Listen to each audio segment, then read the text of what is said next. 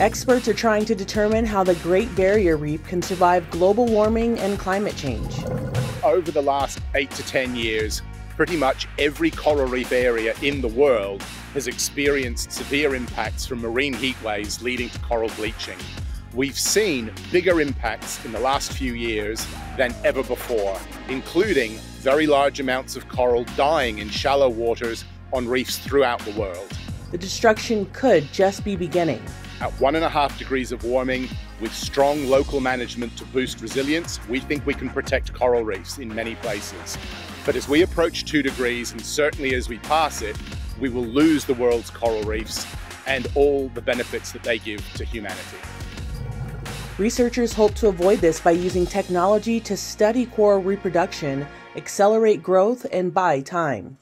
They're collecting coral eggs and sperm to find ways to speed up the coral's reproductive cycle and boost genes that can survive higher temps. The surprising thing was that although these bleaching events occurred, they didn't reach the levels of heat stress where we expect widespread coral mortality.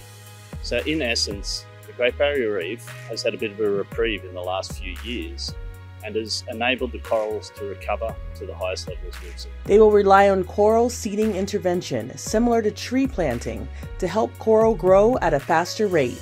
Our current target for the coral seeding intervention that's being developed is to deploy tens to hundreds of millions of corals per year. And so the research that we're doing here is looking at how we can upscale, how we can deploy large numbers of corals, and where we should be deploying those corals to maximize the chance of survival and success of the intervention. But this will only work if emissions are under control. The reef is resilient and it can recover from these acute events if we give it a chance. So we need to reduce emissions and give this wonderful, beautiful, iconic system a chance, and to let people know that it's worth fighting for. This is Inside Edition Digital.